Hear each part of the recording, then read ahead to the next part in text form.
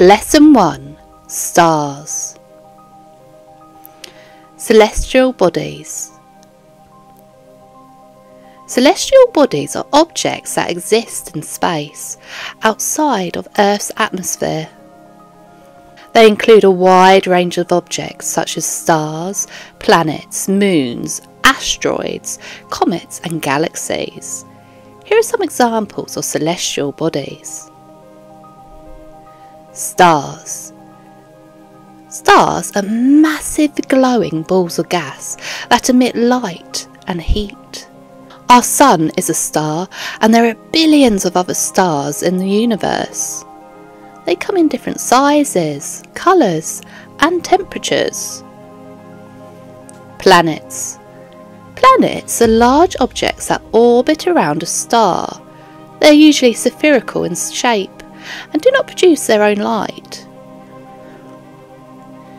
In our solar system, we have 8 planets, including Mercury, Venus, Earth, Mars, Jupiter, Saturn, Uranus and Neptune, and a dwarf planet called Pluto.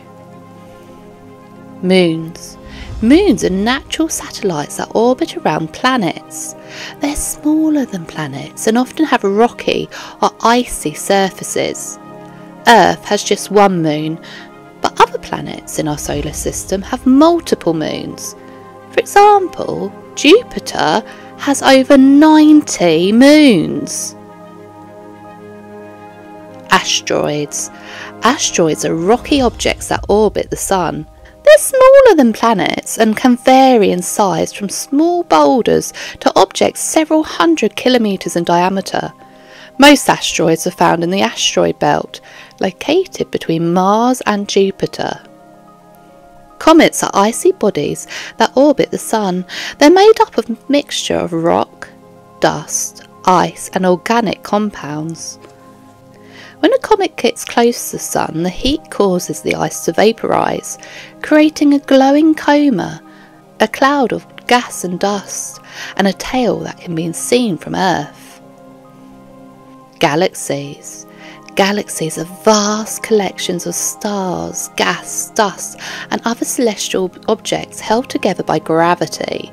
Our Milky Way galaxy is just one of billions of galaxies in the universe. Galaxies come in different shapes and sizes, ranging from spiral galaxies to elliptical galaxies. Stars. Stars are huge balls of gas that produce light and heat. They're scattered throughout the universe and can be found in galaxies like our own Milky Way. Stars come in different sizes, colours and temperatures. They're formed in giant clouds of gas and dust called a nebulae. Gravity pulls these materials together, causing them to collapse and form a dense core. As the core gets hotter and denser, nuclear fusion begins.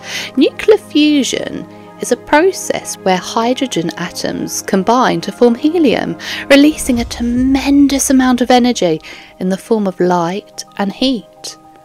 This energy is what makes stars shine. Stars have different colours depending on their temperature. The hottest stars appear blue or white, while cooler stars appear red or orange.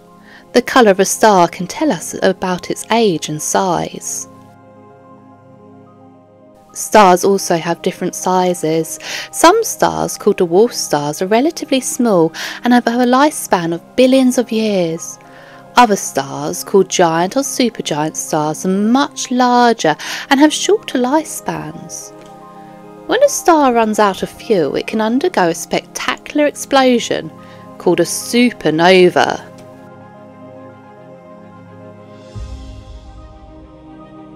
Stars are incredibly far away from us, which is why they appear as tiny points of light in the night sky. The light from stars takes a long time to reach us, so when we look at the stars, we're actually seeing how they looked in the past. Stars are not just beautiful to look at, they also play a crucial role in the universe. They create the heavy elements necessary for planets, like Earth, to form. Stars also serve as beacons in the vastness of space, guiding astronomers in their exploration and understanding of the universe. The birth of a star. The birth of the star is a fascinating process that begins in giant clouds of gas and dust called nebulae. Here's a step-by-step description of how a star is born. Nebula formation.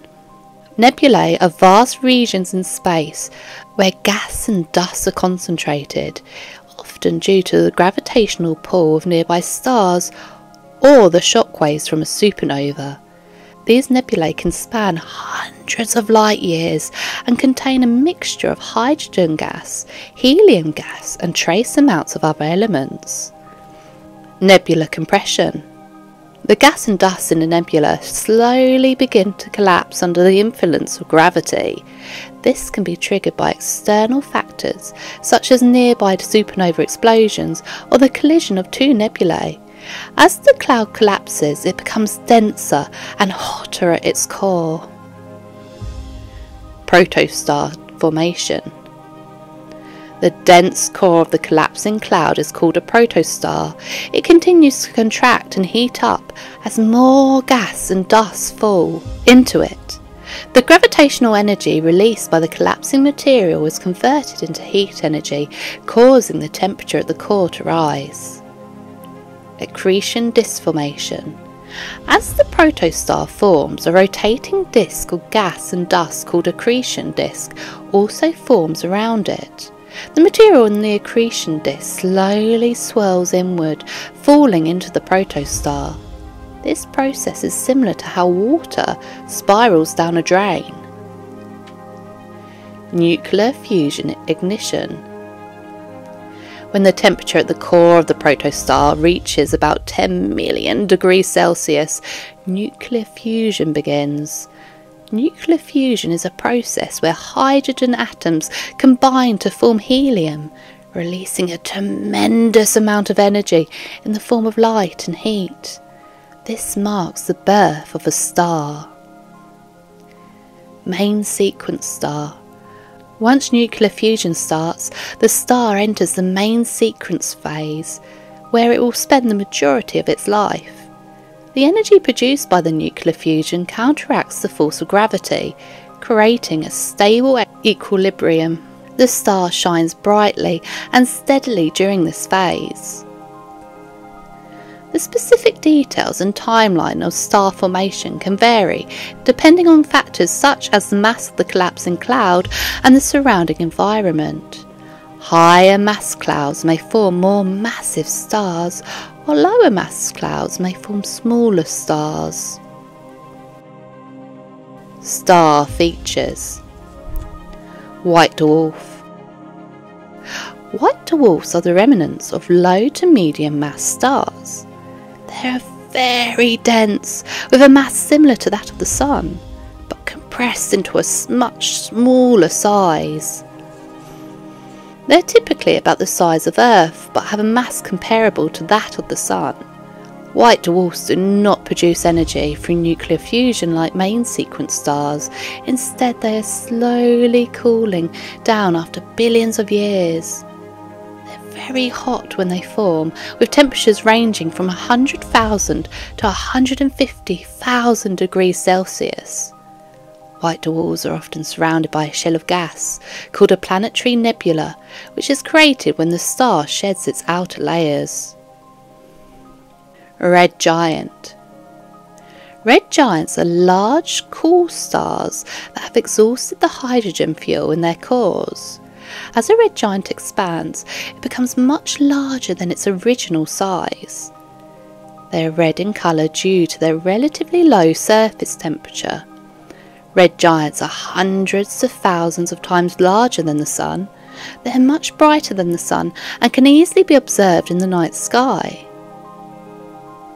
Red giants eventually shed their outer layers, creating a beautiful nebula and leaving behind a white dwarf.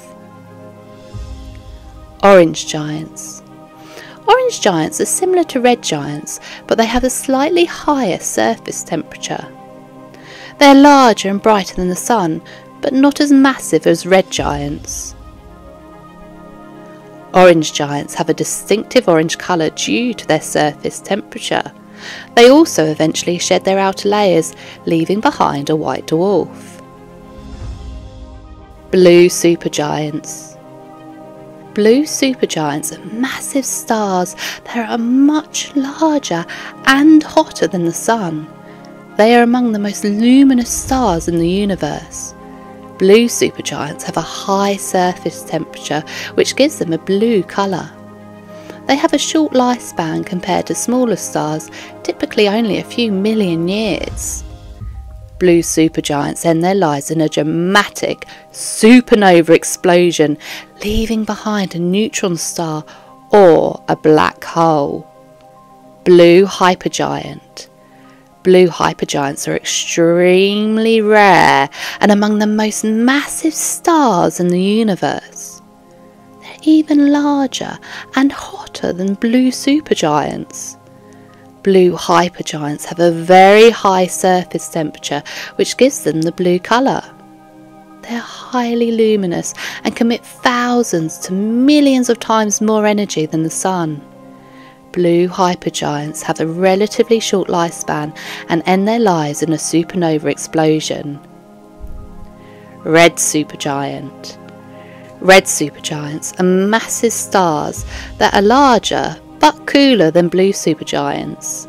They have a very large radius, often hundreds to thousands of times that of the Sun. Red supergiants have a red colour due to their relatively low surface temperature.